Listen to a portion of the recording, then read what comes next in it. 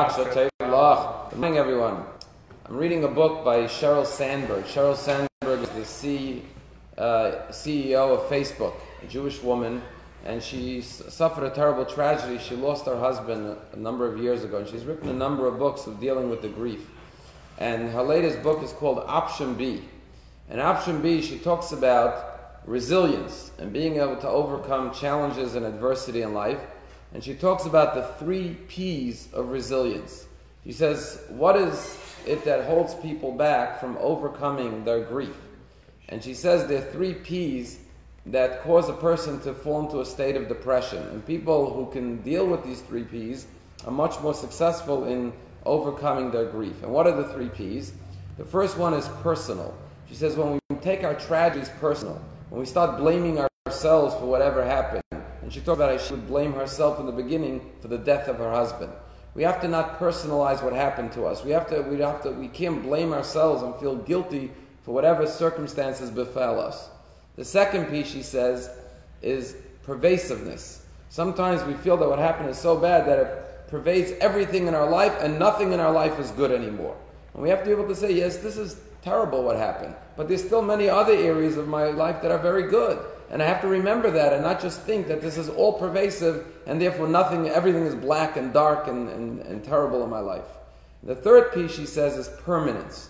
We have to realize that whatever it is, it's not permanent. What we're going through, we'll overcome it. We'll be able to rise up again. And therefore not think of it as a permanent thing, but realize tomorrow's another day. There's always hope for the future.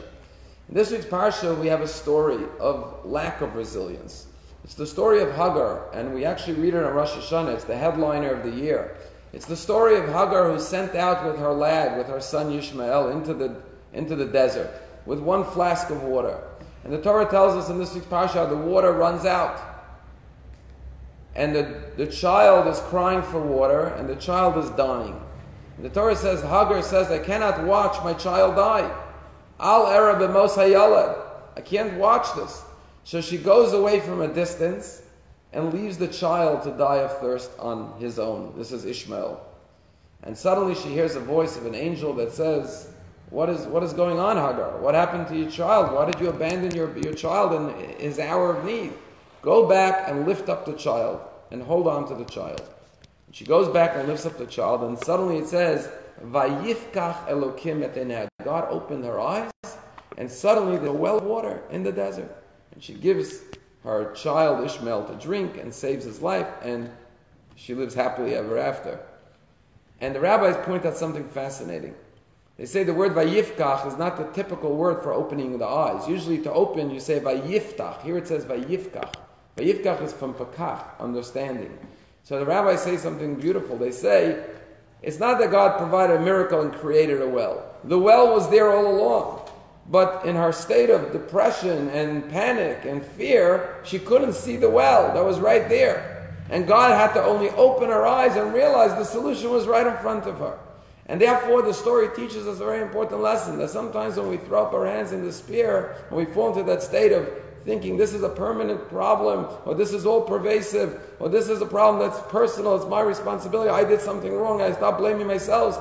We fail to find the solutions that are right before our eyes, but we fail to see them because we're so absorbed in our own state of grief and sadness. And therefore God has to open our eyes to realize that the solution, the well of water, is right before our eyes.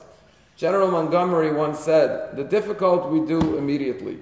The impossible takes a little bit longer. The Jewish mentality is nothing's impossible. We can do anything. And we've been through so much as a people, and we've only survived because we knew that with God's help, there's always hope. There's always faith in tomorrow. And that's the secret and the key to resilience.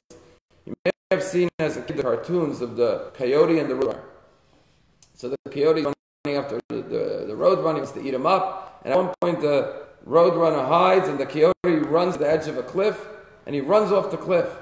And he's running in midair, and suddenly he turns back and he sees the roadrunner smiling at him from behind a rock, and he realizes he's in trouble. And suddenly he looks down, and whoop, the coyote goes crashing down based on the laws of gravity to his death. And we laughed and chuckled as kids, but it holds a very deep lesson. Why doesn't the coyote fall immediately? He's running in midair. Only when he looks back and realizes that the roadrunner outsmarted him, and he looks down and he sees, I'm suspended in midair and the laws of gravity are going to cause me to fall, only then he falls. As long as he doesn't look down, and as long as he doesn't look back, he doesn't fall. It's when we look back and we start looking down and we feel we're lost, that's when we actually fall.